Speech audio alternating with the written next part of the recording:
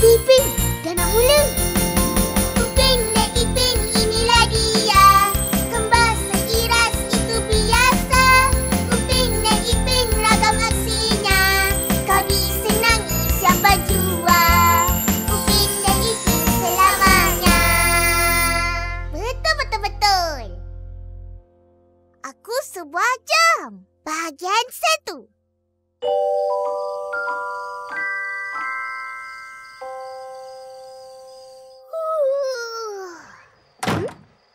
Ipin, apa?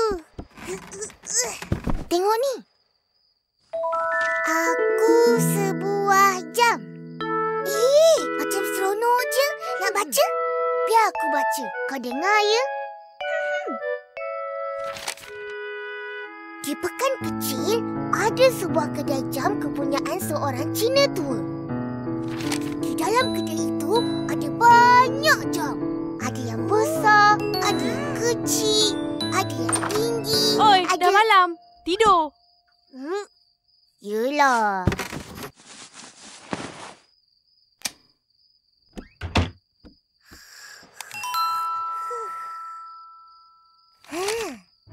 Pada suatu hari,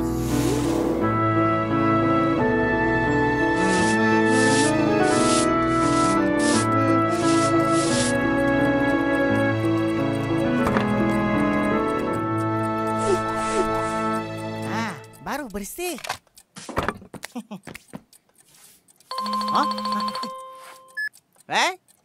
Awak ya? Tinggi sia. Walai. Tengok.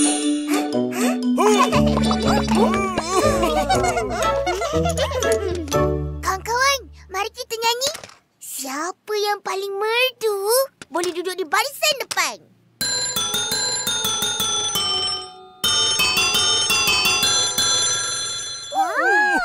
Kau sama macam Upin. Mestilah. Kita orang kan dari kilang yang sama. Dengar bunyi aku pula.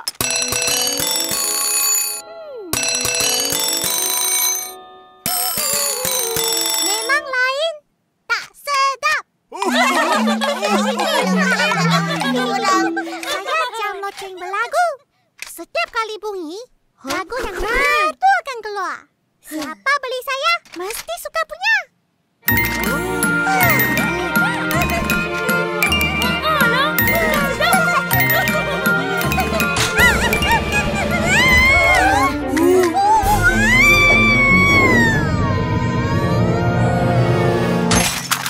Apa hal? Cepat. Kita kena tolong. Cepat ni.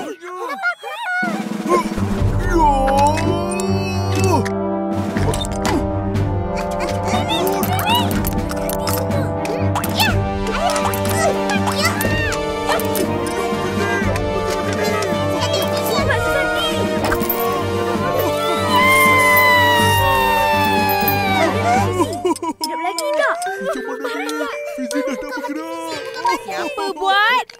Mimi buat. Aku. Maafkan saya. Dah tak boleh selamatkan ke? What a pity. Fizzie's gone. Saya sedih banget. Tak payah nak sedih. Kejap lagi, eloklah balik tu. Tahu kita kan pandai bahagi jam? Betul. Ini semua salah kau. Bukan loh. Salah ini kedai. Banyak sempit. Mau gerak pun susah.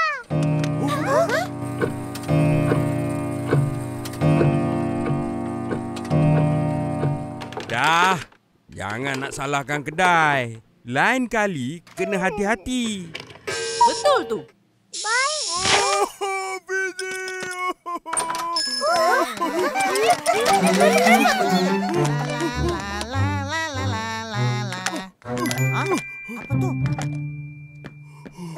Macam mana boleh jatuh?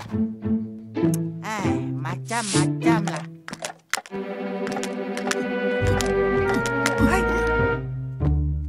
Macam mana boleh ada sini? Banyak heran.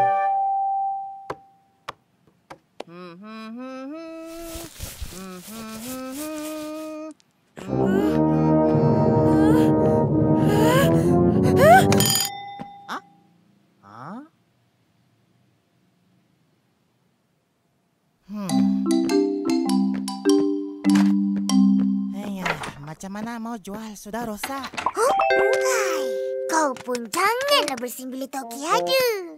Nanti dia ingat kau rosak, dia paicinya kau baru pada muka. Tahu. Ini semua habuk punya pasal. Tak sukalah duduk sini lagi. Harap-harap ada orang datang beli aku. Siapa tu?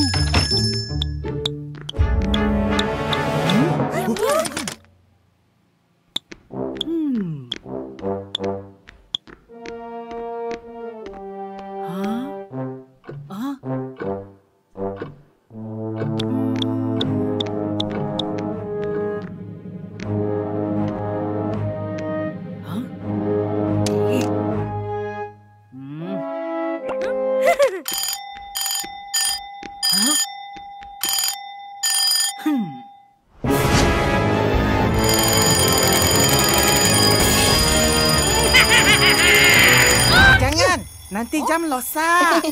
Maaf, Uncle. Hai, Malih, jangan main sini. Adik mau apa? Jangan jalan sorang-sorang. Aku tak nak tuan macam tu. Garang. Lekas rosak aku nanti. Nak yang ni. Mau beli ni ya? Boleh. Mari pergi depan bayar. Nah. Terima kasih. Sama-sama.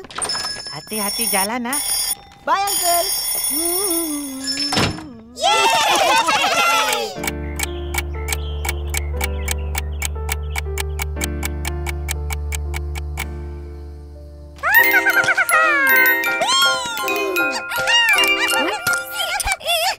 Jangan dong, sakit. Fizi. Fizi dah sihat. Kau ni asyik terbaring je. Cengkaslah sikit. Nggak bisa lagi. Aku udah tua, udah lama. Dulu aku paling keren. Semua orang bawa aku karena jam-jam yang lain belum ada. Tapi sekarang aku udah dilupain. Sedih. Jangan sedih, Susanti. Saya ada. Kita kawan. Kenapa tuh? Tak tahu.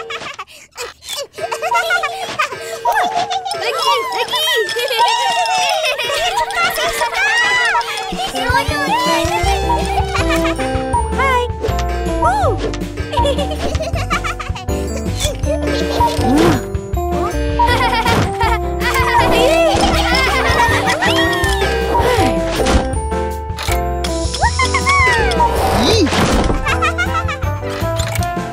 penatlah.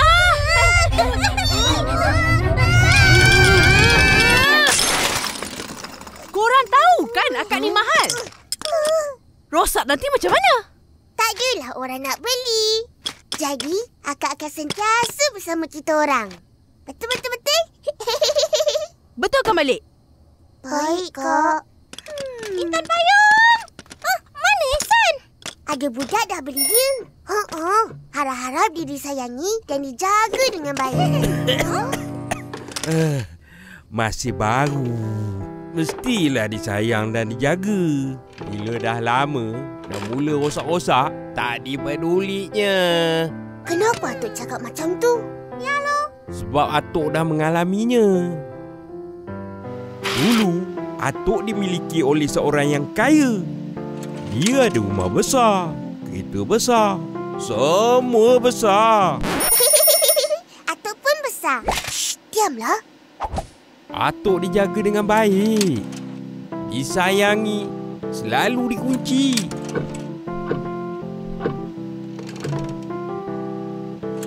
Tapi sekali Atuk rosak, terus tak dipedulikan.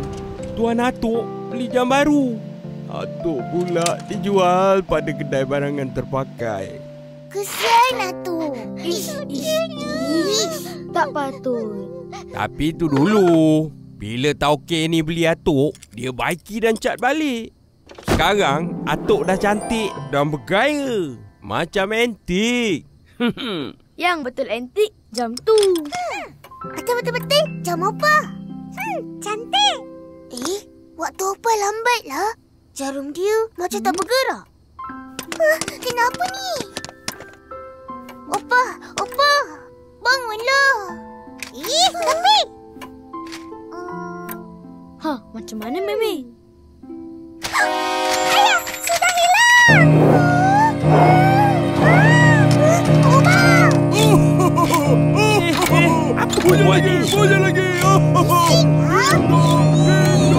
Marvelous. Ini bunyi sangat kuat. Jangan bising lah, Cacik. Kau ni dah kenapa? Marahlah. Opa, bangunlah. Opa. Macam mana ni, Upin? Apa kecoh-kecoh ni? Opa. Ingatkan Opa dah. Tak ada apa-apa. Hanya bateri opah dah lemah. Nak kena ganti. Nasib baik tak ada apa-apa. Topi datang. Cepat.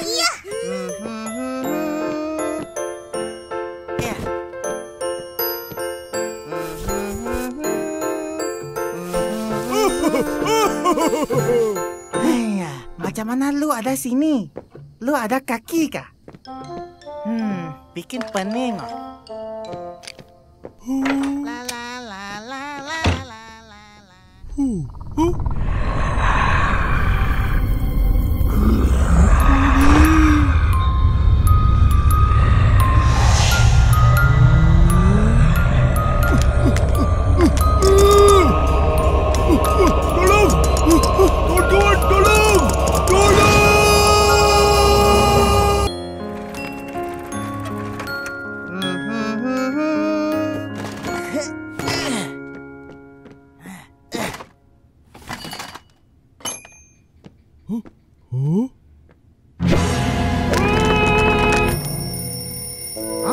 Kenapa lu bunyi?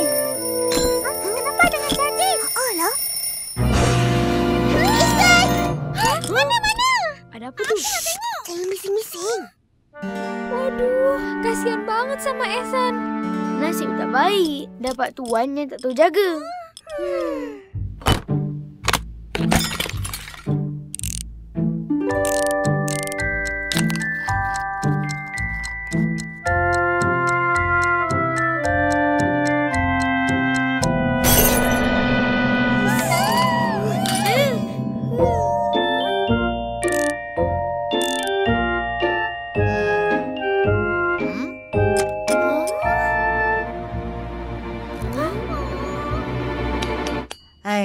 Mai tayanglah.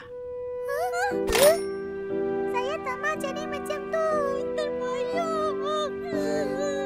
Apa tinggalkan rumah aku? Bizi, sabar ya. Sedihnya jadi jam. Aku tak nak jadi jam. Uncle!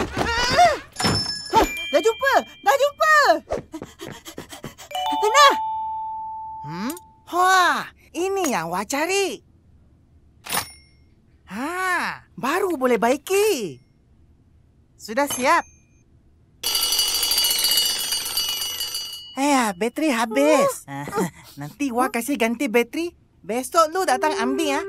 Mari, tak mau sedih-sedih. Uncle belanja aiskrim.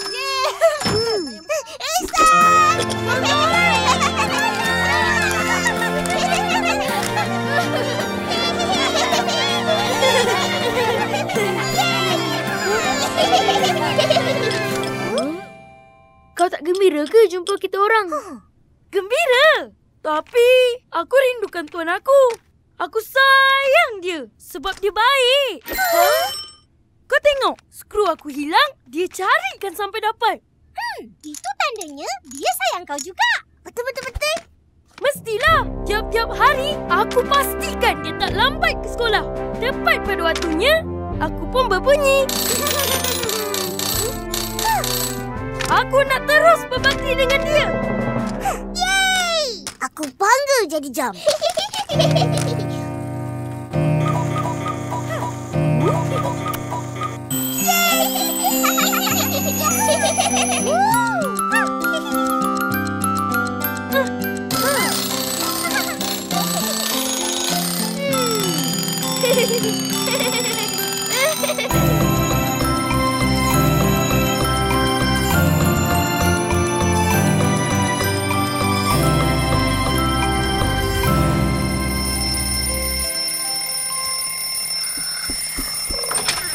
tak bangun lagi. Upin, Ipin, bangun. Akak, jangan. Hah? Apa hal kau ni? Mamai? Bak sini.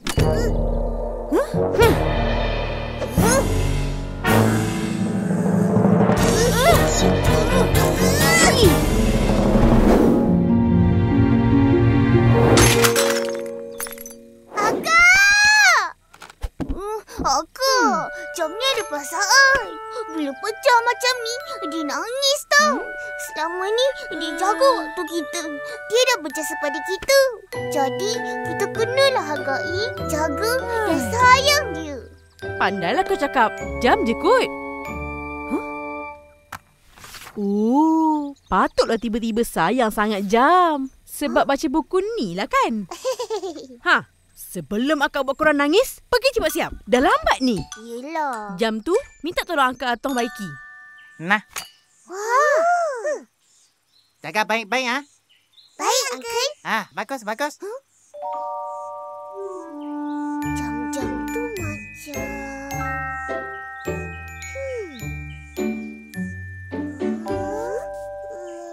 Mau beli jam baru?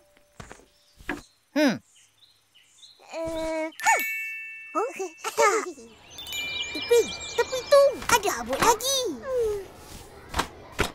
Jangan ketuk-ketuk. Nanti dia sakit. Mana cikgu ni? Lambat. Ke jam aku dah mati? Ihsan, jangan buat macam tu. Rosak nanti. Dah matilah. Boleh minta Daddy beli baru? Pergilah baiki dulu. Elok lagi ni. Tak nak. Nak yang baru. Kau ni. Cikgu sudah sampai. Cikgu. Selamat pagi, cikgu. Selamat pagi, cikgu. Selamat pagi semua. Rajinnya Ipin. Macam itulah selalu. Hargai jam tu bagus. Tapi yang lebih penting, kena hargai masa. Sebab... Masa itu emas. Jadi hari ini, cikgu nak murid-murid buat karangan pendek. Karangan? Ya.